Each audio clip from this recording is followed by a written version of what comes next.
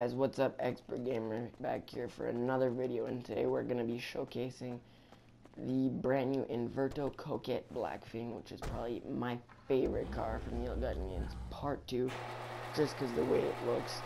I love those classic Coquettes, but as not many of you might think, it is under the muscle car category, which I don't personally think. It is very fast, and listen to that sound. It sounds amazing. It looks amazing. Got tons of customization. It is, I believe, $600,000. It is pretty cheap in comparison to all the other vehicles from the update. What can the best mechanic in I LS do for you? love this car, if I haven't said that for like the 5th time, but yeah, I'd love it. I definitely recommend you guys get this car. Now, you can make this topless. For all you people wondering, you can put the roll cage in the back, engine of course, and exhaust. Now you can have the stock. I put the sided chrome exhaust and it makes it stand out a little bit, or you can have the dual in the back or the quad hood. Now you can have these, I don't know what that little hole is, ram air hood, I don't know. You can have that kind of vent. I just went for the classic vented hood. And of course lights. Respray. It is you can have 2 colors on this vehicle, which is kind of nice, and you can make it a topless version. I personally believe the topless version is the best looking for this car. I really do love it. Like I said, the little spoiler lip. Now you can lower this car, as I will. Oops. As I will show you later.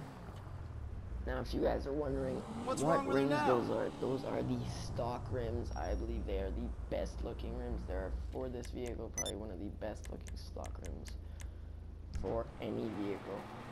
I really do love this car. Now let me show you a little bit of the inside.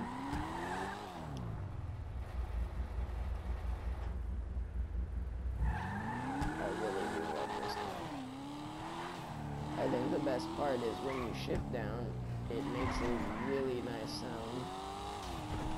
Watch this. I wonder if you guys can hear that. Anyways, on to the price.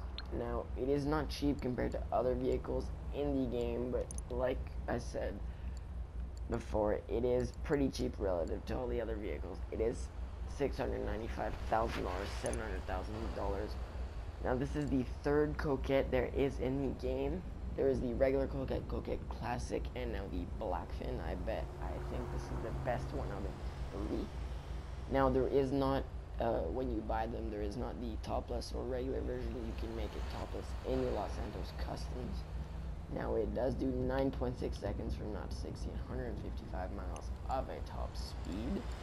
Now, if we compare that to the Coquette Classic, now, on paper, this is faster, but for some reason, this car is in the muscle car category, which doesn't really make sense, because I don't think, personally, it can compete with it. It looks, it feels, it sounds like a sports classic, so I don't believe it should be in the muscle car category, but it is. So, you can try using it for races. It'll put up a good fight, but I don't believe it will win. I do love this sports classic from Neil Gutnian's Part 2 versus the Sterling GT from the Part 1. So yeah, this has been the Inverto Coquette Blackfin car showcase from Neil Gutnian's Part 2. If you guys enjoyed, don't forget to slap that like button, comment, and subscribe if you're new. Until next time, peace.